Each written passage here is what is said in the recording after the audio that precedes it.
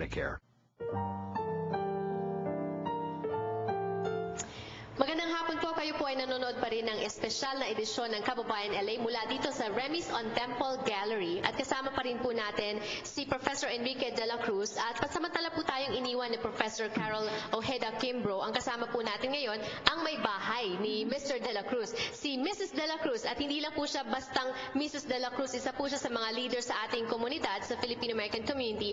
At siya po sa katunayan naging isa sa mga commissioners ng LA City for some time. And she's here to join us as a leader herself. Pag-usapan naman po natin ngayon habang binabaybay natin ang kasaysayan ng Filipino-Americans dito sa Amerika, sino naman yung mga naging modelo, mga naging leader ng ating komunidad dito sa Amerika. Dahil ako po, lumaki sa Pilipinas, ang kilala ko lang po si Lapu-Lapu, si Rizal, at si Bonifacio.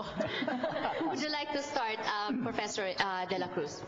Yeah, one of the things that, the history of Filipino immigration to the United States is really a history of labor. Kasi yun talagang hanggang ngayon, di ba? Pumupunta tayo dito para magtrabaho, no? Ang problema natin at very early times, because when the Philippines got annexed by the United States, and the Philippines did not like being annexed to the United States, we went to war against them. We bitterly resisted that. So, we had the Philippine-American War. Malaking problema yon dahil tayo ay kalaban ng US, no? And that's how we started in the American consciousness. Okay. At dahil po naging kalaban tayo, ito ay nagbunga ng mga kahirapan para sa mga Pinoy. And one of that is yung perception ng mga Amerikano tungkol sa atin. Ano ba ang tingin ng mga Amerikano sa mga Pinoy noong mga panahon na yon? I think they looked at us as subhuman monkeys, dehumanized, and they really didn't treat us as people. For example, Larry Itliong is a role model of the labor movement. He was really the father of the United Farms Workers movement that was now known popularly headed by Cesar Chavez, but he actually started the first Filipino labor union, and he started the most successful strike in Coachella Valley. He started that, and his beginnings are very simple, Janelle. Ano lang siya, he actually finished grade school. Grammar, boy ang tawag sa kanya. He came here when he was 16 years old, and yet he had the wisdom, and he also had his human spirit guiding him. And so he organized farm workers, and he succeeded in getting $1.10 wages per hour, increased to $1.40 an hour. And then also he was able to change some of the conditions of work and living conditions of the Filipinos. Alam mo noon, Janelle, they're only trying to house the Filipinos in outhouses, and yung pupuntahan ng mga Pilipino, no, to for example, to relieve themselves is like a pit. Yung pit sa baba, sa ground, is already full, and the owners of the labor fields, did not really care about the Filipinos, and so they said, well, dig up another pit, for all you care. We're not going to do it for you. So the Filipinos did it for themselves, and they stood up, they reclaimed their dignity, and from that, they also organized other workers, not just themselves. So they went from Coachella Valley, and they were now asked to organize in Delano.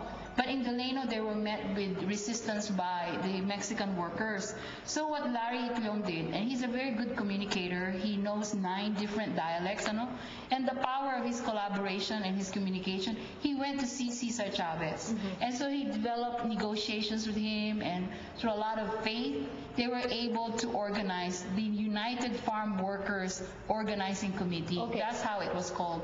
Alright, si Larry Itliong, that's a new name to me. Ang palagi kong naririnig si Philip Veracruz. And Professor de la Cruz, anong significance ni Philip Veracruz sa kasaysayan ng mga Pinoy dito sa Amerika?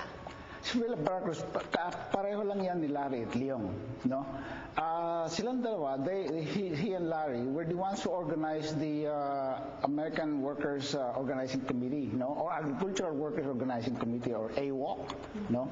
Si Larry ang pangulo dyan, and si Philip, he was sort of the number 2 guy in that organizing. And again, kagaya ng sabi ni Prosy, it was actually Larry, kasi ang nangyari ganito, in 1965, the Filipinos, yung AWOC na yan, they called for a strike against the growers in Delano, Bakersfield, Delano area.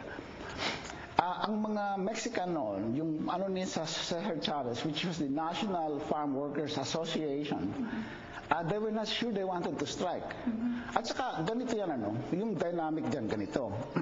Yung mga Filipino, kung masama yung kondisyon, wala silang they have no recourse, no? Sila ang nagsimulang magpakilala na hindi pwedeng basta-basta na lang ang pakikitungo sa mga Pinoy. Larry Itliong and Philip Veracruz. Pero hindi lang po yan ang dalawang pangalan na lumilitaw pag pinag-usapan ng kasaysayan ng ating mga kababayan dito sa Amerika. Marami pa pong iba at makikilala po natin sila sa pagbabalik ng Kababayan LA. Don't go away. You love your pet, but hate the nasty teeth, those foul gums, that awful breath. The brush, too much fun.